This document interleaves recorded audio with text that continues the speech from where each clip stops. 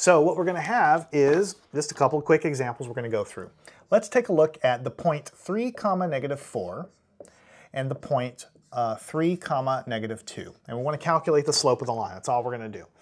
Now, normally I'll say something like y2 minus y1 over x2 minus x1. That's what you're taught in your book. That's what I've been doing in the last lesson. But as you get higher in math, we shorten things a little bit, so I want to introduce you to that. When you have y2 minus y1, a lot of times you'll see that written as this triangle. We call it delta y. It's a Greek letter delta, and it just means change. So if you see the word, or the letter delta here, the Greek letter delta, you just, in your mind, you replace it with the word change. So if you read it like that, it says change in y, right? And we're going to divide this by change in x. And this I really like because this is a great equation. It tells you what to do, but this is very descriptive. It's telling you that we're taking the change in y, however much that is, that's the rise, and we're dividing it by the change in x between 2 points, which is what we call the run. It's compact and it doesn't clutter your paper, but it also doesn't hide anything. Because what it's telling you is I need to subtract the values of y to get the change in y, and then I'll subtract the values of x to get the change in x. So I'll do that on the next line right here. The slope then will equal to the change in y. And I can go any way I want as long as I go the same way. So I'll go negative 2 minus a negative 4, negative 2 minus negative 4. Always wrap it in your parentheses so you don't make a simple mistake. But since I went this way, I have to go this way again. 3 minus 3 minus 3. Now you probably can already see there's going to be a problem because what you're going to have is, this will be negative 2 plus 4 over, what is this, 0. So what I'm going to have is negative 2 plus 4 is going to give you 2 over 0. Now what do you have when you take 2 and divide it by 0 in your calculator? As I mentioned before in the last section, it's going to give you an error. If you put it in a computer, it's going to give you an error. Because I can take 2 and divide it by 1, that's a number. I can take 2 and divide it by 0.01, that's a number. I can take 2 and divide it by 0.000001, that's a big, big number. And I can take 2 and I can divide it by 0.0000000000001, and that's a really big number. So in the limit, when you do that with smaller and smaller and smaller and smaller values of the bottom number, the slope gets bigger, bigger, bigger, bigger, bigger, until eventually we say it's undefined, but really we say as a concept it's infinity. It's infinitely big. Because if you could divide by 0, it would be an infinitely big number that would never, never stop. Okay? So what do you write on your test when you see this? Your teacher is probably going to want you to say that it has an undefined slope. But I'm teaching you, because when you get into later classes like calculus, that usually you consider the slope to be in your mind, I'm going to put a quotation mark, infinity, which means it's infinitely big, but it's not a real number, so we still say it's undefined, right? And in your mind, you should also know that when you have an infinite slope like this, what it really means is you have a vertical line. A vertical line. How do you know it's a vertical line? Well, because we already talked about in the last section that the slope of a flat line is 0, and the slope gets steeper, steeper, steeper, steeper, steeper as I rotate, but then when I get to straight up and down, I have an infinitely high slope. So anytime you calculate a slope that looks like infinity or undefined, you should know it's a vertical line, and you probably should spell the word line correctly too. Now, how do we prove it to ourselves? Let's plot these points. 3 comma negative 4, 3 comma negative 1, 2, 3, 4, that's right here. And the other point was 3 comma negative 2. 1, 2, 3, comma negative 2. What do you have here? Just as you would suspect, you have a vertical line. So we're going to go ahead and just kind of make it all official and say here we have a vertical line there. Goes straight up and down. So any slope of a vertical line is going to give you, you can consider it to be infinity, or you circle on your test that it's undefined because you can't get a real number out of it. Either way you want to write it's fine with me, but I really want you to know that when you have something like that, it's really a vertical line, straight up and down, right? And you can also see that in the points, because anytime you have a line where both points on the line have the same value of x, 3 in this case, then you know right away it's got to be vertical, because the only way that can happen is if the points were right on top of each other like this, all right? So you see what I'm saying? We're doing the same thing we did last time, but we're just getting into some interesting cases that I want to bring up to you. Now I want to talk about what happens when you have a point like this, 3 halves and negative 3. And then another point, we're going to call that 1 half, negative 7. This calculation to find the slope with these points is exactly the same as the other ones, but the problem is you have fractions, and when you have fractions, a lot of people go crazy and they don't have any idea how to handle it. So let's take it one step at a time and make sure you understand how to handle it when you have fractions in your points. So the slope is y2 minus y1 over x2 minus x1, but like I told you, I'm going to start probably writing it half the time as delta y over delta x, which means change in y values divided by change in x values. And I don't care which way you subtract the y values as long as you're consistent. So let's do it this way, -7 minus this value of y, -3, so we're going to wrap it in parentheses so we don't mess that up later. And then since we went that way, we'll do this 1/2 minus the 3/2. All right, now what am I going to get on the top? I'm going to get, just to make it clear, -7 plus 3. And on the bottom, what am I going to have? Well, it's 1/2 minus 3/2. In this case, it's actually really easy because I have a common denominator already. So what I'm going to have is a fraction on the bottom. Make this line longer. I'm going to have a fraction on the bottom with a denominator of 2 because it's already a common denominator. But then I'm going to have 1 minus 3 for the numerator. 1 minus 3 is -2.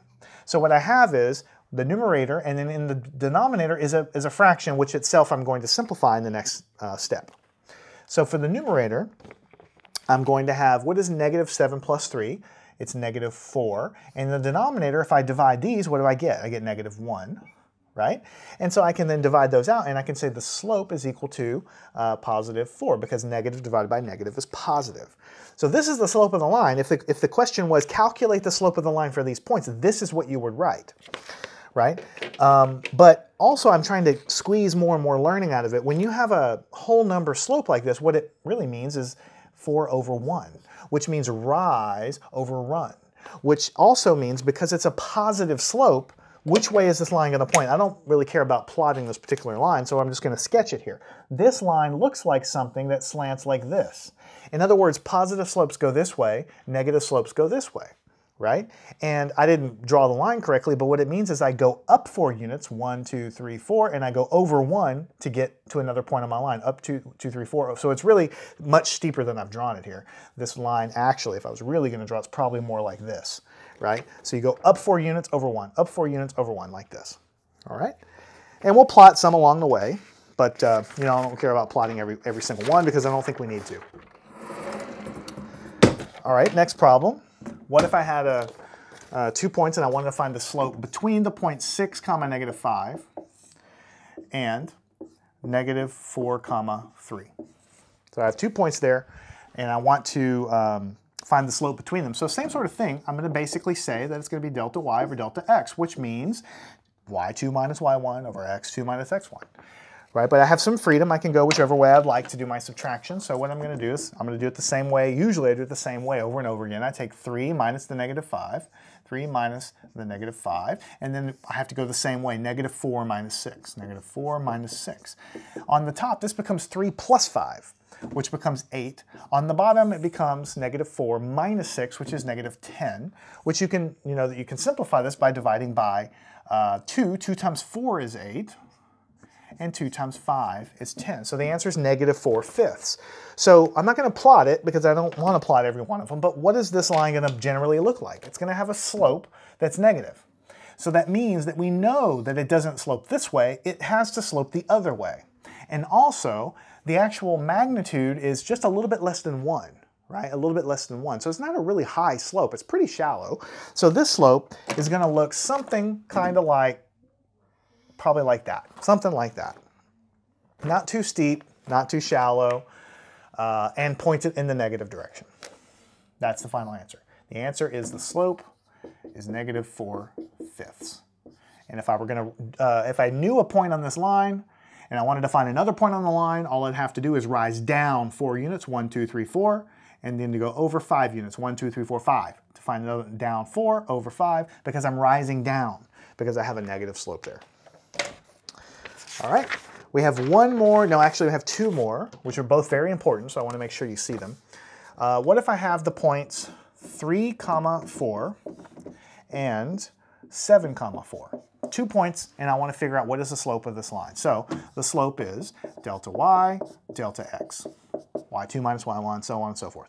So I have 4 for this y minus 4 for this y. You say, uh-oh, that's a problem, and you'd be right.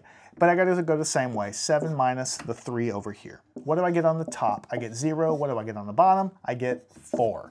0 divided by a number is not really a problem, because you get an answer of 0 for that. It's only a real problem when you get a 0 on the bottom. Then you get an infinite or an undefined answer, like we talked about. But when the 0 is on the top, 0 divided by 4, 0 divided by 2, 0 divided by 10, 0 divided by -5 is all the same thing. It's just 0. So you get 0 for your slope.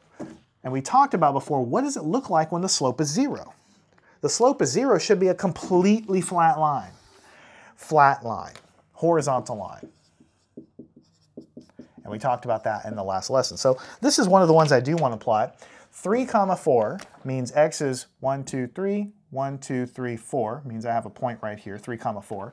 And then 7, 4. Here's 5, 6, 7, 1, 2, 3, 4, which means like this. And you can already kind of see what's happening here. I have 2 points that have the same exact value for y like this. So when I plot them, I'm going to get a horizontal line, which is exactly what my slope predicted that I would have. Because it's calculating the actual slope that you get here. So this m is equal to 0. And for this one here, I'm going to say m is equal to infinity, even though some teachers and books will probably just tell you that the slope is undefined for the vertical line. All right, one more, and we'll call it a day. This one's not hard at all. What if I have, but it's interesting though, 1, 1 is a point, and the other point is 3, 3. All right, so what do I have there? Easy enough, just got some numbers. So the slope is going to be delta y over delta x. So I subtract the y values, 3 minus 1. I subtract the x values, 3 minus 1. All right, on the top I get a 2, on the bottom I get a 2. So I divide those, I get a 1. So the slope is equal to 1. So it's a positive number, which means it should slant up and to the right like that, okay? And its value is not super, super high, it's not super, super low, it's actually a kind of a perfect middle value of 1. But what does it really mean to have a slope of 1? What it means is if you write this as a fraction, it's 1 over 1, which means the rise is equal to 1, and the run is also equal to 1. So the reason I'm choosing this example is because it's that perfect situation where you're rising up the exact number of units that you're going over. So if you're going up the same number of units as you're going over, what is your line going to look like? It's going to look like a totally perfect diagonal 45-degree line, which is what you're going to get. So let's go ahead and plot these points, 1, 1, 3, 3. 1, 1 is right here. 3, 3 is right actually here. And so if I'm going to draw a line through that, you can see what's going to happen. If I can do it properly. This slope is equal to 1. So I've been saving this for the end because I don't want to confuse you, but when you have a line that's perfectly diagonal, notice that if you could get a protractor and measure, it'd be 45 degrees, because this is 90 degrees between these black lines, 45 degrees, 45 degrees, then a perfect slope that goes at that angle is going to be rising 1 unit for every run of 1 unit over, meaning that it's just going to be perfectly in the middle there, 45 degrees. So rise 1 over 1, rise 1, run, rise, run, rise 1. You see how you can just keep on going up and up and over? So a perfect middle of the road slope at a perfect 45-degree angle like this is going to be a positive 1. A perfect slope going the other direction at a 45-degree angle is going to be negative 1. You can probably guess that. And then a slope of a horizontal line is 0, and a slope of a vertical line is infinity, or you can call it undefined, whatever you prefer. I tend to say that it's infinity because I know that when you get down the road into calculus, you're going to start talking a little bit more about infinities. But for now, you can just put undefined if you like. Now, it's really important to understand this concept of slope, so make sure you can calculate all of these yourself and that you really do understand the difference between them.